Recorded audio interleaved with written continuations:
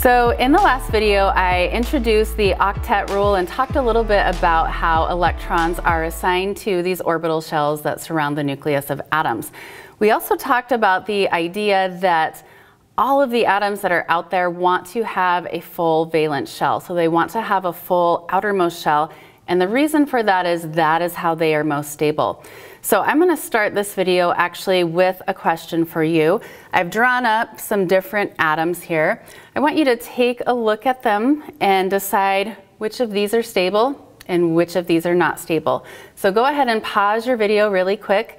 And again, use what you've learned about the way that electrons are assigned and what's going on in the valence shell to predict which of these atoms will be stable and which will not.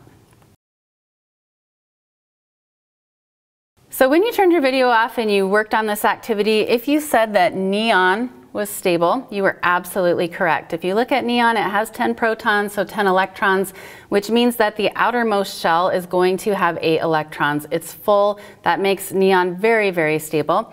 If you said that sodium and chlorine are both unstable, okay, and another way of saying that in chemistry is reactive, you were correct about that as well. So if we look at sodium, it has 3 orbital shells. Its valence shell, which is its outermost shell, has a single electron there. So this is going to make sodium very unstable.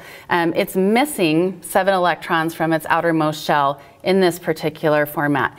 What that means is sodium is going to be very likely to react with other molecules and have chemical reactions with other molecules.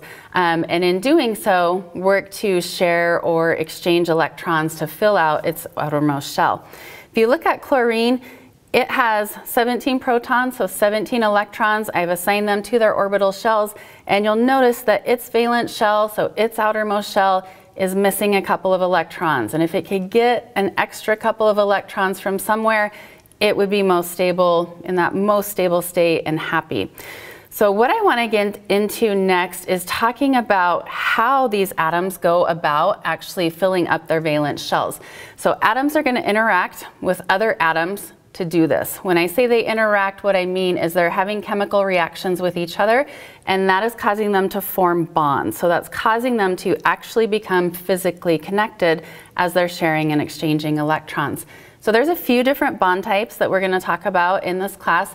This first video is dedicated to what's known as an ionic bond, and then we'll have separate videos for nonpolar covalent bonds and polar covalent bonds as well.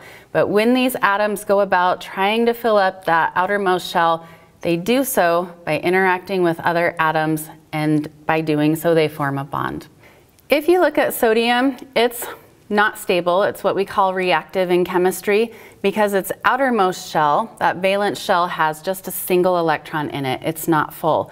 Chlorine is also reactive. It's unstable, again, because its valence shell, its outermost shell, is not full. The third shell, if you remember, can hold a total of 8 electrons, and chlorine has only 7 electrons in the outermost shell. It's missing 1.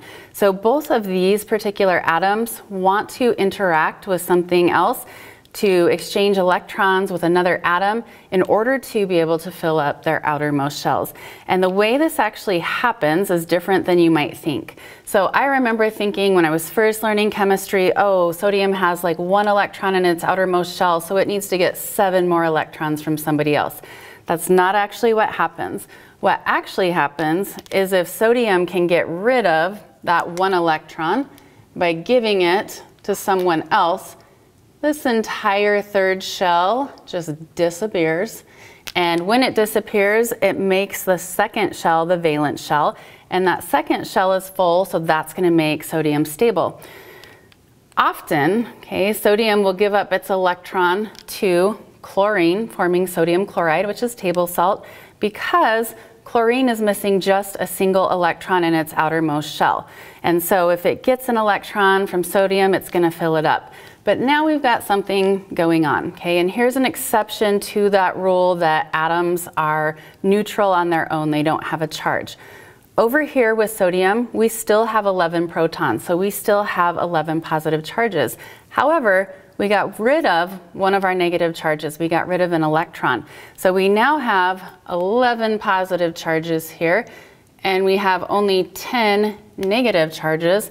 And what that does is it makes this atom so it has an overall positive charge. Okay, and that's what an ion is. So an ion is an atom that has given up an electron or an atom that has taken an extra electron and it has become charged. When we look at what's going on with chlorine, so it took that electron from sodium, it now has a full outermost shell, but in this case we have 17 positive charges and we have 18 negative charges, and so the overall charge on this chlorine atom is going to be negative.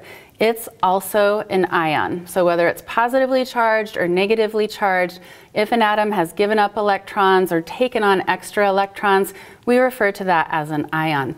There are some subtypes of ions. So if we've got a negatively charged atom, like chlorine, it's known as an anion, and you'll see this written, so symbol for chlorine, okay, with a little negative symbol. You're going to see that in your text, you're going to see that as you're working your way through anatomy and physiology. If we go over here, we've got this positively charged ion, it's sodium. Positively charged ions are known as cations, and so sodium in this form is going to be written like that, okay? Na, its chemical symbol plus, to represent that we've lost an electron and now this is a positively charged cation, a type of ion.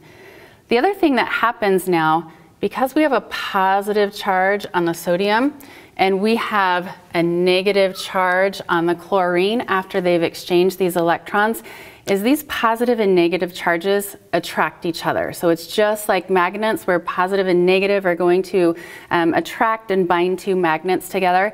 This also actually binds the sodium and the chloride together once one has a negative charge and one has a positive charge.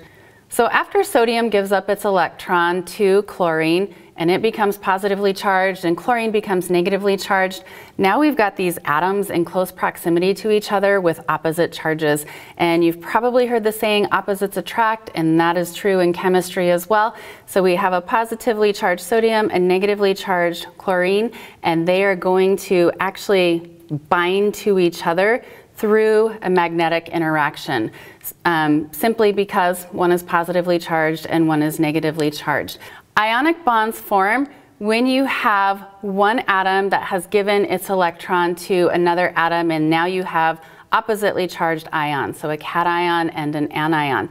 In this case, the electrons are completely exchanged from one atom to the other. It completely gives it up. It doesn't get that electron back. So what we're going to do now is I'm going to give you another example to play with. I have an oxygen atom here and a magnesium atom here.